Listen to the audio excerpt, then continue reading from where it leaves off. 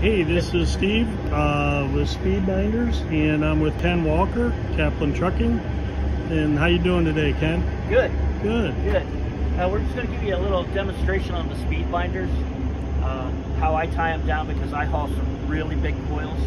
And next to the Conestoga, I think the Speed Binders are the single greatest innovation in steel hauling since the 1950s. I mean, the Conestoga makes it so much faster, but the security and the safety of the Speed Binders is second to none.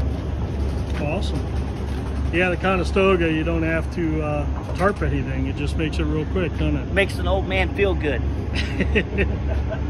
So what do we have here? Is this... So I have a 61,000 pound single coil on. I have 9 points of contact. So I've got 9 chains on it. So I butterfly my Speed Binders in the center, so I have 4 pieces immediately in the center, and then I have 1 on each end for my give and go, so that it's not tugging, and then I put 3 drapes across the top. The drape chains to me are important. Keeps everything real solid down. But the really nice thing about it is in unload time, 2 minutes and you have all 9 chains completely undone. It's amazing. Okay, cool. Now, if this was a 72-inch, what would you do different? A 72,000 pound coil, I actually use the exact same configuration. If I'm under 60, I generally only have 5 chains through the eye, and 1 across the top.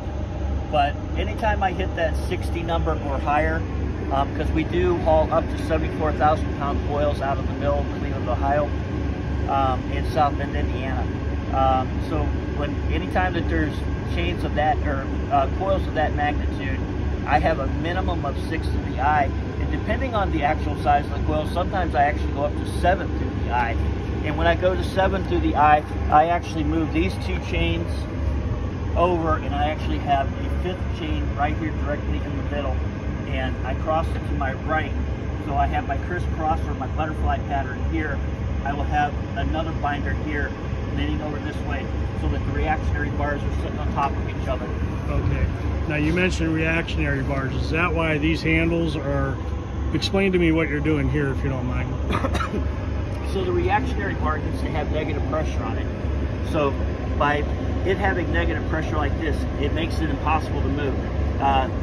These are really slack adjusters, just like what we use on our brakes, our brake on our brake chambers as we're running on our trucks on a daily basis. So, that reactionary bar has to have negative pressure on it. So when we tighten it down, we actually put the reactionary bar right on top of the other speed up binder and tighten it up. Cool. All right. Well, that was a short explanation of what we have here. And what we're actually going to do is untie this and retie it, so you guys can see how Ken does a coil with the Speed Binder product. So stay tuned.